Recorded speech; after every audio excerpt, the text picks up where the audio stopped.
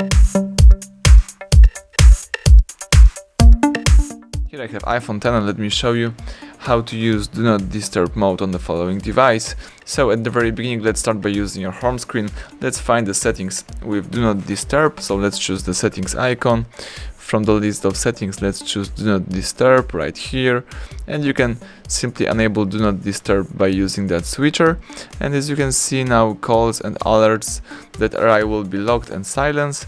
You can also use, for example, the scheduled, and you can turn on automatically the Do Not Disturb in the exact period of time.